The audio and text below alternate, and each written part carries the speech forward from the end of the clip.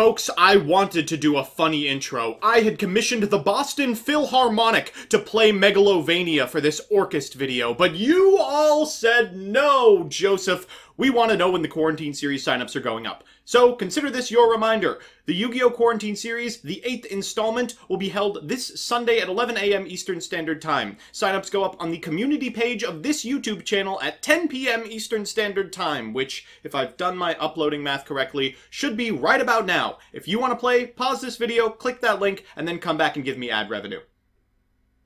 Alright, play the Orcust noise.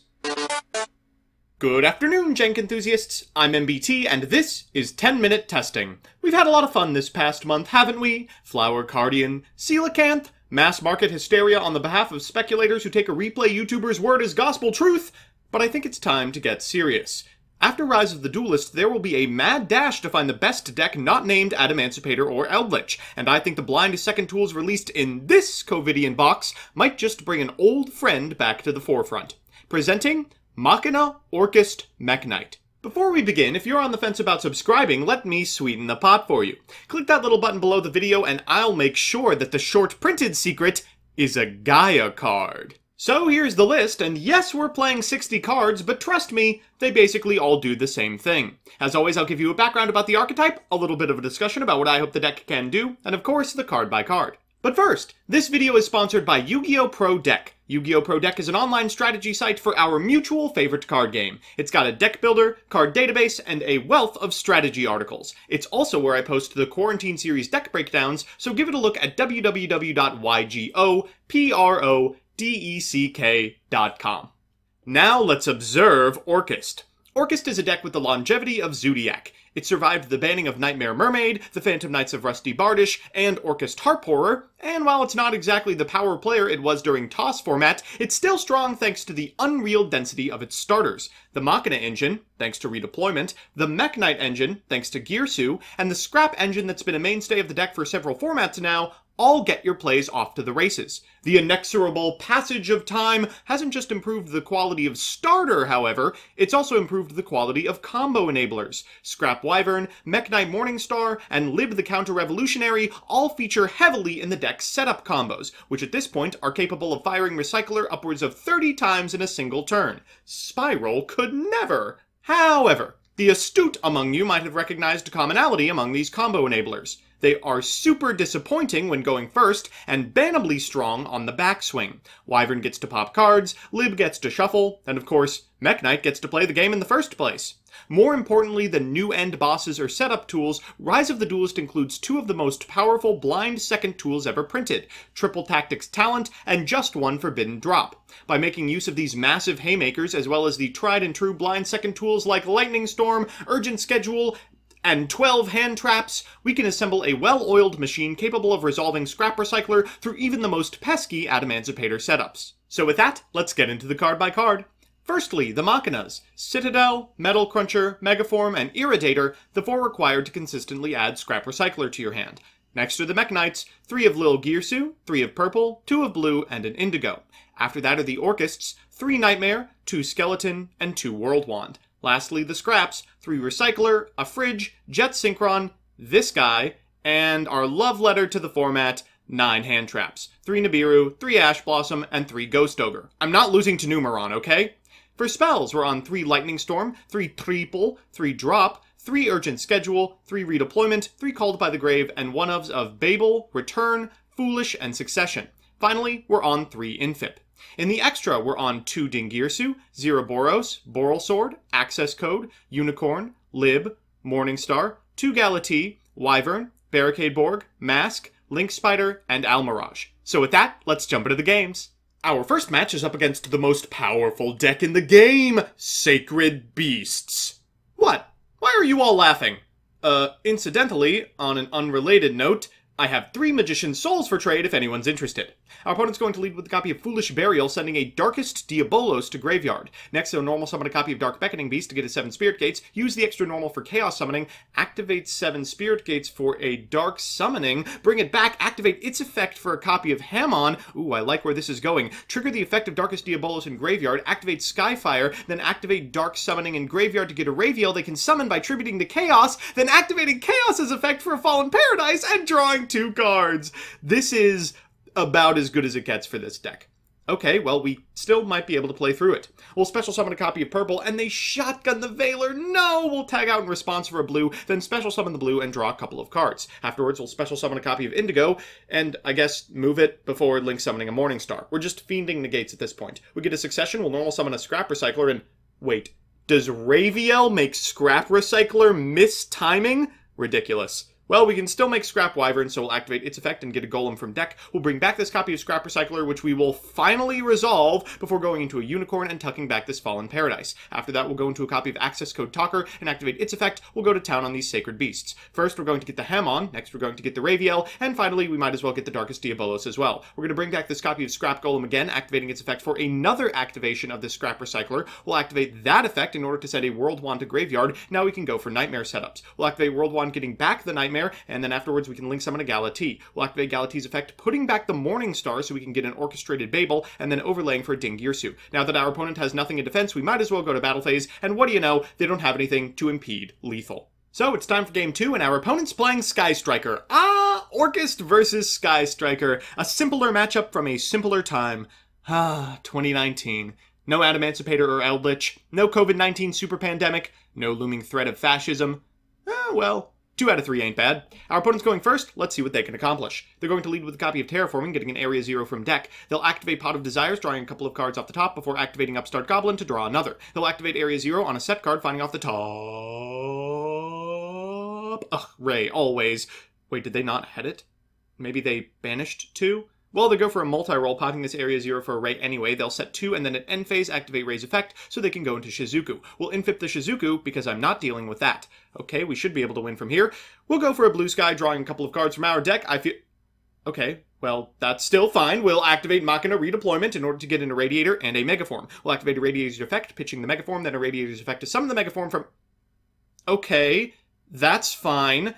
We'll just Foolish Burial for a copy of Nightmare and go for Orcust. We'll activate its effect to send a copy of World Legacy World Wand, then bring back the Nightmare so we can link summon a Galatea. We'll go for Galatea and Ghost Ogre too! Well, at the very least I have Called, so we're not worrying about that one. We're going to be able to set a copy of Babel here, and then afterwards we can overlay for Dingirsu, getting that pesky multi-roll off the table. Now there's not much we can accomplish from this position, so I might as well just link summon a Masquerena and pass. For turn our opponent draws an effect failure, they will proceed directly to the battle phase. I am shamefully slow on Masquerena, so I let them have it. They're going to go for Kagari here, adding the Widow Anchor back to hand, and then at end phase, resolving the effect of Shizuku. Now at end phase, I can activate the effect of Symbol Skeleton in my graveyard, send off the Nightmare to bring back the Dingirsu, and then Dingirsu's effect to get rid of the Widow Anchor so we can get in on our turn. Unfortunately, this is not a fantastic opportunity to do so. We're able to use Galatea in response to the effect failure here, so we can set a copy of Orcust Return. Next we'll overlay for Dingirsu. I just want to get this Nightmare back in circulation. We'll activate Orchestrated Return, and what do we find off the top of a Gizmek Orochi? We'll activate World Wand, but we really don't have very many generics left. Barricade Borg Blocker is going to have to do it. We'll pass back to our opponent. They're going to go for a Shark Cannon. Unfortunate. Oh god, they're taking Ding! Okay, well, there goes the Babel. They're going to go for Kagari afterwards, but they can't really do anything until they get this Ding off the table. In main phase 2, they'll activate multi-roll targeting the Ding, allowing us an opportunity to go for a Ghost Ogre. They link into Zeke and then back into Shizuku, and then at end step we'll activate Gizmek.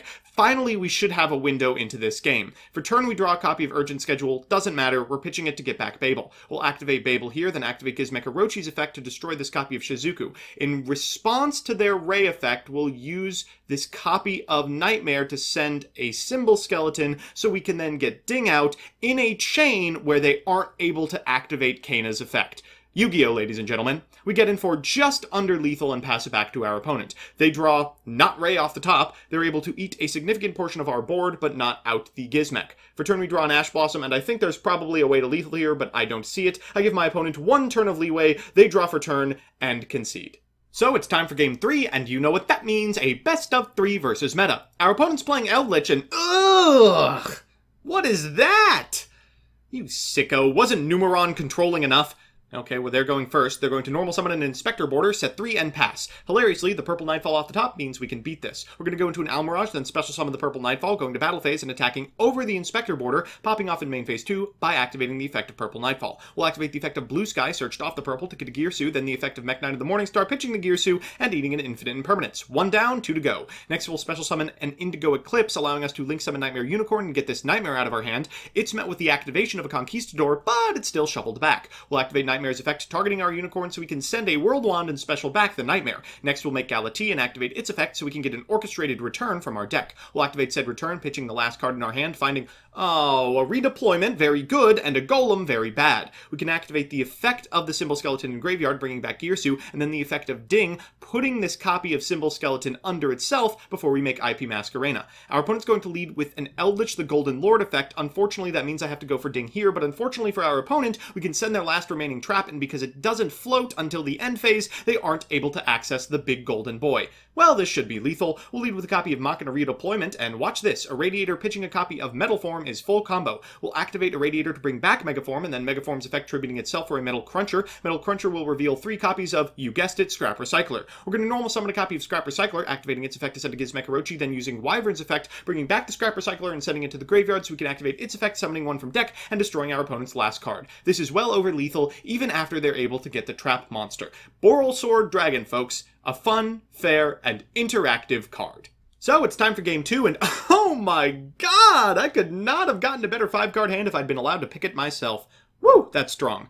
Well, our opponent's hand is looking extremely crusty. They're going to lead with a copy of Eldlixir of Black Awakening that summons an Eldritch from deck. They'll set 2 and pass back to me. Unfortunately for our opponent, we have the Lightning Storm, and... oh, okay. Well, Golden Land Forever isn't the worst thing in the world. We'll activate Return. They'll activate Ash, but oh no! Did you use up all of your interaction before my normal summon? Let me introduce you to my old pal, Scrap Recycler! We'll activate its effect, sending a Jet Synchron, then bring back the Jet Synchron so we can make a Scrap Wyvern. We'll activate its effect to bring back the Scrap Recycler, then its second effect in order to summon a Fridge from deck and destroy the unfortunately unprotected Eldritch. We'll use Fridge's effect to bring back Recycler. This is Recycler effect number 2. It's going to send a Wand. We'll use Lib's effect in order to set a copy of Succession from deck, which we will activate to bring back the Fridge once again. We'll activate the Fridge's effect, bringing back the Recycler. That's Recycler number 3 for those of you keeping a tally at home, setting a copy of Nightmare. We'll go into Boral Sword Dragon, and we could extend further, but why add insult to injury? We'll activate World Wand to summon this copy of Nightmare in attack position, so we can attack with this copy of Boral Sword, this copy of Lib, and then activate its effect, turning the Nightmare to defense to get in for lethal. So we're back with the deck, and surprising no one, Orcust is still playable. Let's do the pros and cons. First, the pros. 1. Realistically, this is the best the deck has felt in months. The starters are so numerous and so low investment that you're all but guaranteed to get your plays off either on the play or the draw outside of any non-buster setup. 2. Boy! The blind second tools are insane. Tactical's crazy on the draw, especially when you get to Change of Heart and this deck can pop off with a single Link 2. Unfortunately, I didn't get to show it off very much, mostly because people kept conceding. And 3, the different engines complement each other fantastically. The scraps are Earth for Citadel, the purples add additional follow-up to games where you establish parity, and Urgent Schedule makes Wyvern on its own. And the cons. 1, yes, the tools for second are better now than they've ever been. That said, going second is worse than it's ever been. Draw all the droplets you want, Buster and Dweller will lurk. 2, the spell count is pretty low. This makes the MEKK-KNIGHTs hard if your opponent's smart. Thankfully, very few people are. And 3, it's extremely hard to play. Lines are non-linear and you'll almost always be playing through disruption. It's extremely taxing and often goes to time, even if your games are only 2 turns long.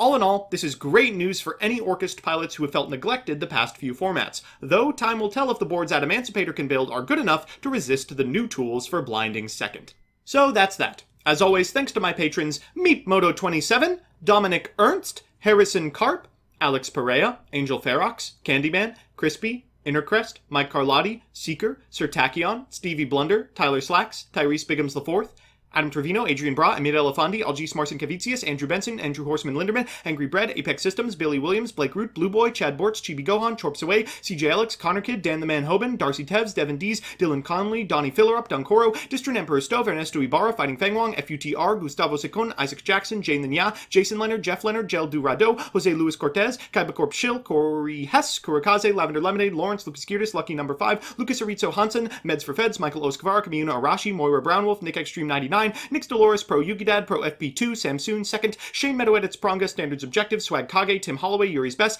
Zach Janchewski, Zach McKee, Bleh, Dive Missile Josh, Picnic Blastic, This Machine 237, TJ Steakhouse, and Yuki A. As always, if you like what you see, please consider subscribing. And if you want to be part of the process, consider following me on Twitch as well. See you next time.